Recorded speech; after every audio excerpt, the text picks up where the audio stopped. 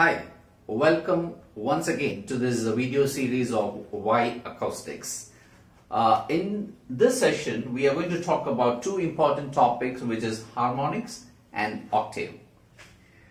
Now, in the previous session, we studied about the sinusoidal wave, how the sound propagates in forms of compression and rarefaction, and the difference between the low frequency and high frequency and all that. So those are the theory that we have studied.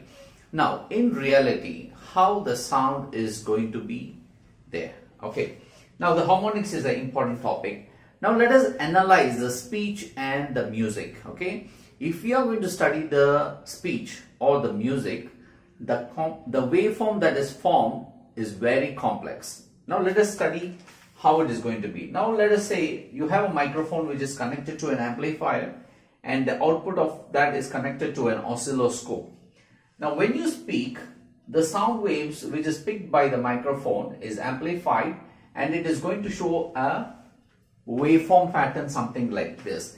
But unfortunately, none of our voice is perfect, like a sine wave, like a perfect wave. It is going to be a very complex waveform. So, which means the speech as well as the music is a very complex waveform. Okay, how does it get complex? And that is where the harmonics is. Now here you can see there are two different curves. One is a frequency 1, F1, okay, with a particular amplitude and wavelength. Now there is another frequency which is F2, which is higher frequency. You remember, it is more compressed, so it's higher frequency, which is having double. That means this F2 is double, because you can see when it is completed half cycle, here this has completed one complete cycle, half cycle equal to, and the amplitude is lesser here. Now, if we have two waveforms like this, when you combine this, the pattern of the waveform is going to be like this. Now, the first waveform, this we call it as fundamental frequency, the fundamental frequency, and we call it as a fundamental waveform. And this one we call it as second harmonic,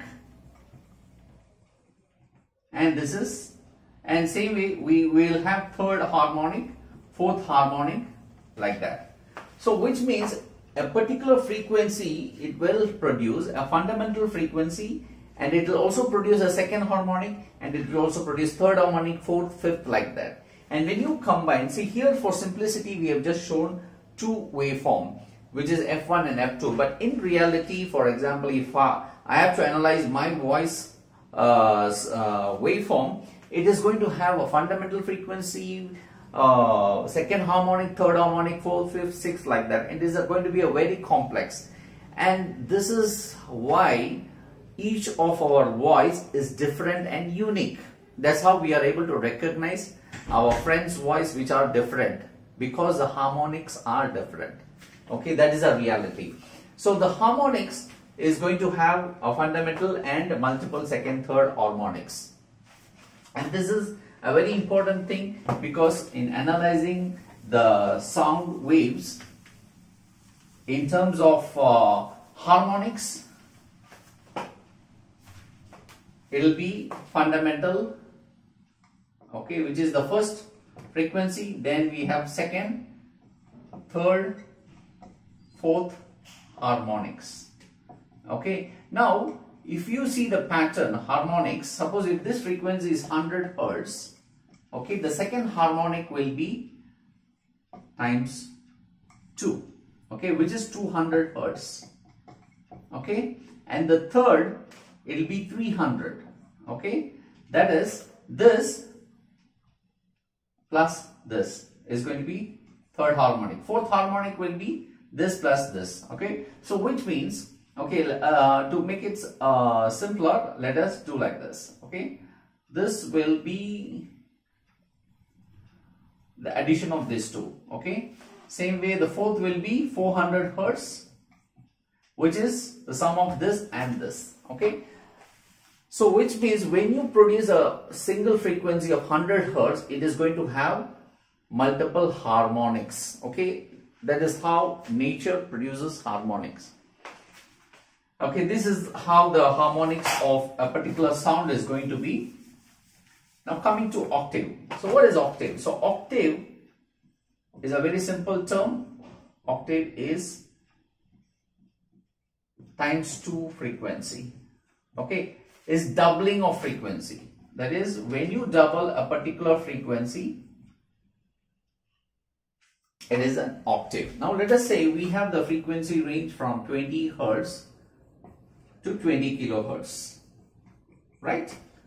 Now if you take this frequency, the next octave, which is double, is 40 Hertz. Double of this is 80 Hertz. So which means this is 1 octave. Same way, this is 1 octave. Okay, 80 to 160 Hertz is 1 octave. So if you go until 20 Hertz, there will be almost 10 octaves. Okay, so which means the audio frequency which our human ears can listen is between 20 to 20 kilohertz. It will consist of 10 octaves. Okay, so harmonics and octaves are very important in acoustics, even related to music also, because in music this is widely used, the octave in pianos and other things. Okay, I hope you enjoyed watching this particular session. If you like this, please click thumbs up and subscribe for the subsequent videos. Thanks for watching.